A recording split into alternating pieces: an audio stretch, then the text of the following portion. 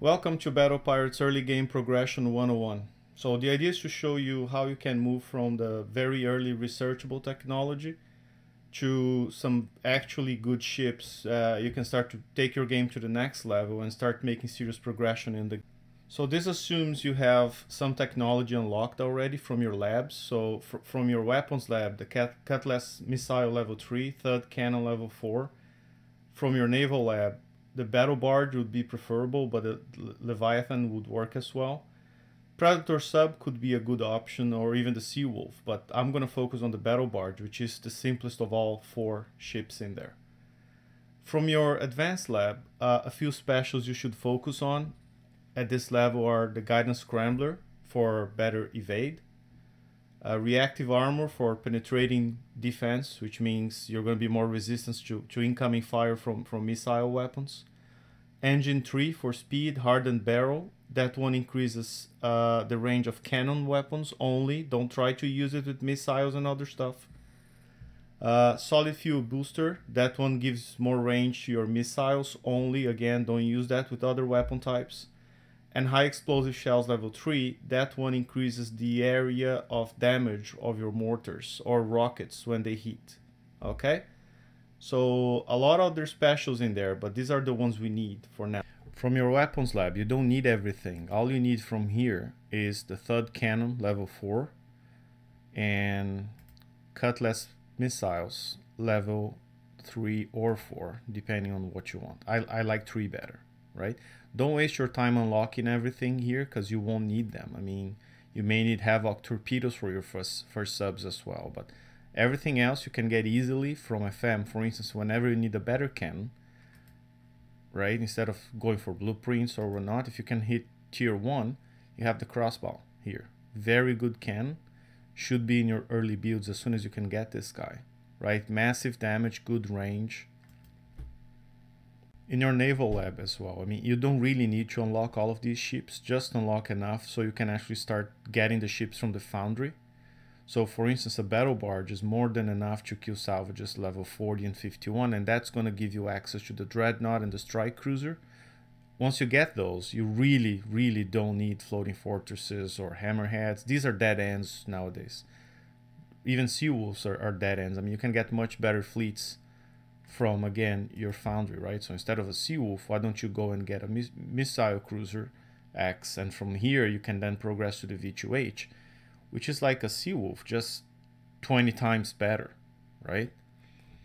Those researchable hulls from the naval lab, they're only gonna hold you back. I mean, floating fortresses or hammerheads, they're dead ends. Even Sea Wolves are dead ends. So focus on actually unlocking hulls from the foundry. This is where the fun is. This is where you get actually very good hulls that can be retrofitted for added bonuses and firepower and so on. So by getting ready to hit level 40 salvages, you're going to be able to unlock the dreadnought. By hitting level 51 salvages, you're going to be able to unlock the strike cruiser, which makes a great mortar fleet. And then probably with the tech you have today, you're able to get 150,000 points in Forsaken Mission. And that will give you some specials you need to make them better ships and even to unlock them too. Remember, you're entitled to a free crew every day. Those crews give you bonuses, so use them every day.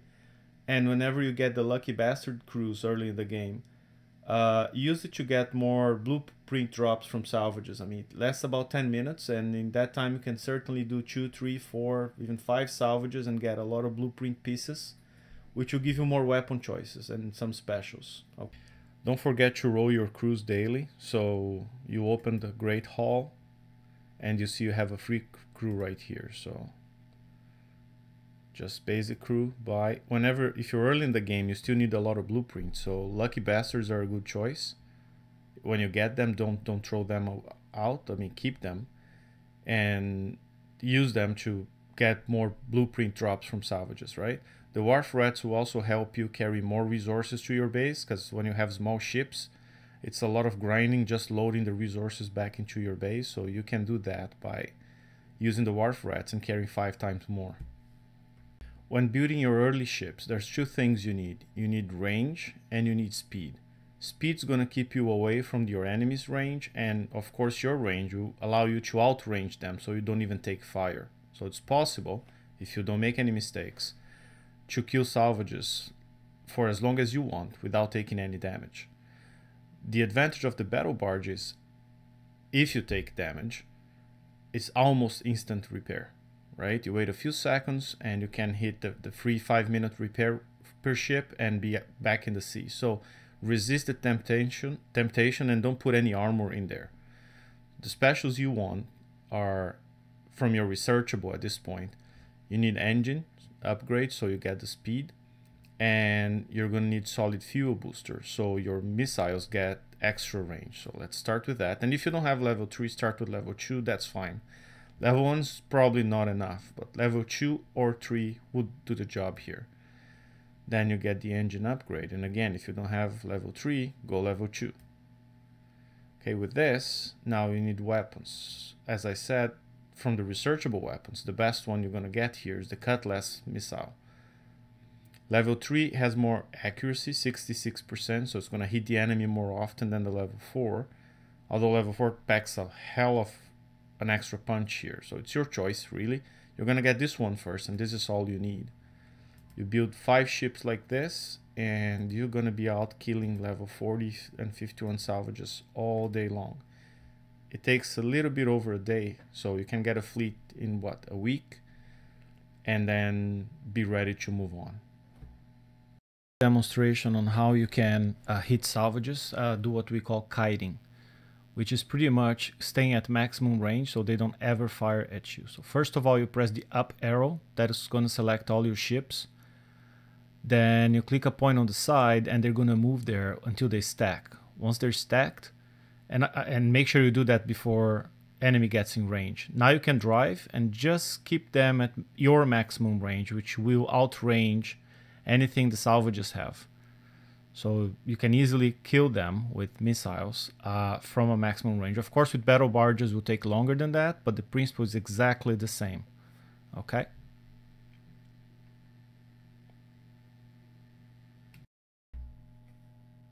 So after you get the salvages, you should be able to hit tier 1 Forsaken mission. Even if you can't kill a whole target, just nipping at bits and pieces of it should help you get to 150,000 points, which is what you need to redeem a prize. You can reset and do it again in the same week. You have 3 days each time, which should be plenty for you to repair and hit again and repair and hit again until you get 150 by either hitting level 40 targets, which are the easiest on the map, or level 47, where pretty much one of them will give you all the points you need. You need the first 2 prizes to unlock the dreadnought and the strike cruiser, and you're actually going to use siege battery quite a lot. After that, on the second week, you do it again, you get speed system 3, which is an improvement over engine, and you get a mortar, the negotiator. Once you get that mortar, forget about using any mortars from your weapon lab, you won't need them. Okay. That assault missile D53Z, it's useless, don't build it. It takes forever, very expensive to build, and it's just not worth it. The crossbow is a good choice. It's going to be your next best cannon after the thuds, and so will the 2 armors there, D1X and D1M, which will give you respectively explosive and penetrative resistance bonuses. Now, as soon as you have enough level 40 salvages and you got 4 dreadnought fragments and 50 tier 1 siege fragments, and you got siege battery 1 from tier 1 FM, now you can claim the dreadnought.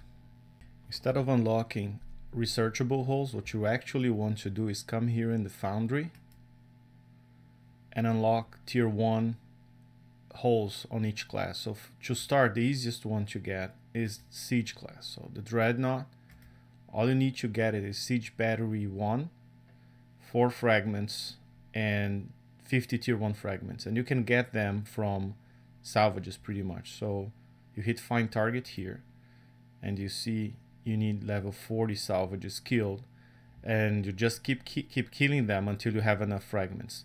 Siege battery you get from Forsaken mission tier 1.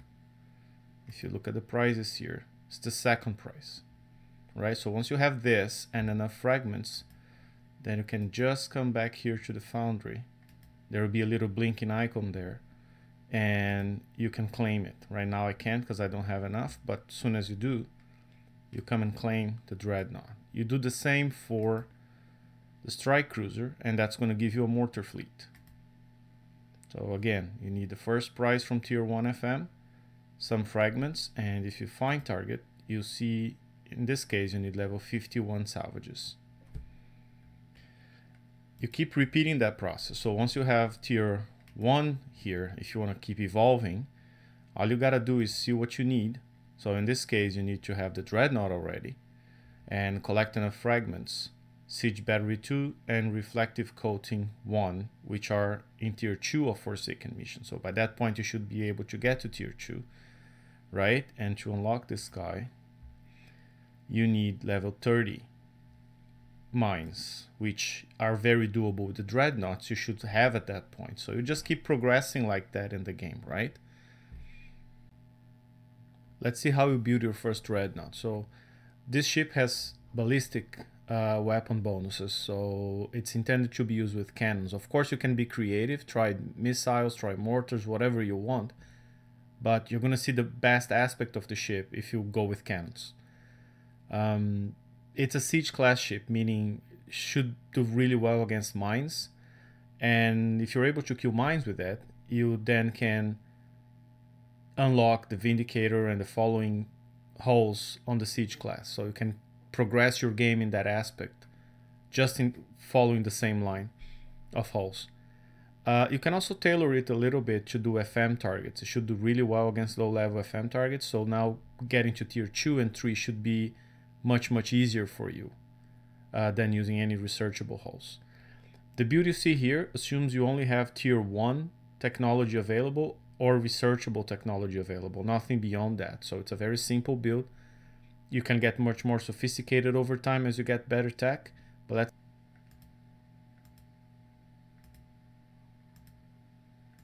there.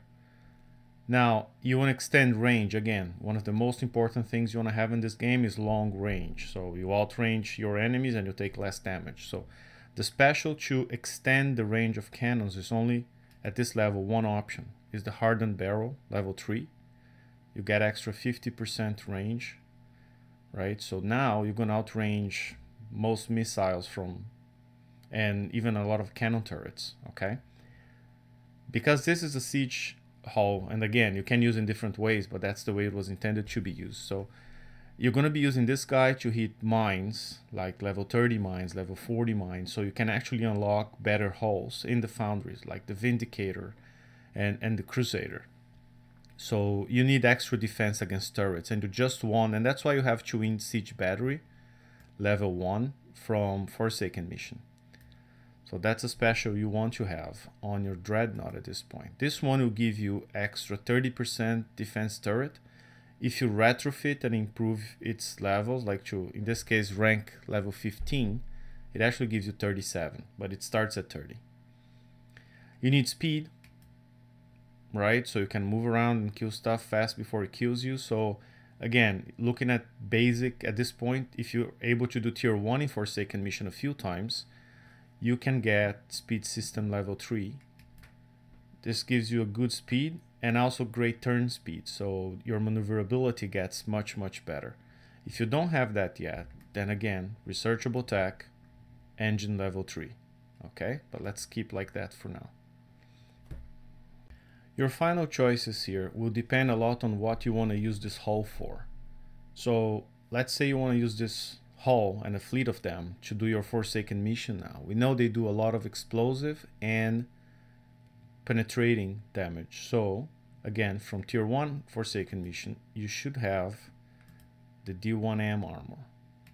Okay, and you can use this to increase your penetrating defense to a higher value. Or you could also use a special here and put reactive armor level 3. This is a researchable special, so you should have it by now. Okay, with that, you should, as long as you keep moving to avoid mortar fire, you should be able to do Forsaken Mission. Now, if you want to do more of the mines, they don't do penetrating damage at all. So then your choice here could be something like a ballistic layered armor 3 defense, because they do a lot of ballistic damage. So now you have very high defense plus turret defense. So that stacks and you're almost invincible against lower level mine targets. Right, so this, for instance, could be a good compromise where you're optimized to do the mines, but you can also do Forsaken mission because you have some decent penetrating defense and turret defense. So that should work fine. Another option, you could go, instead of having a high defense, go for high evade. So more projectiles coming at you will miss your ship and actually hit the water.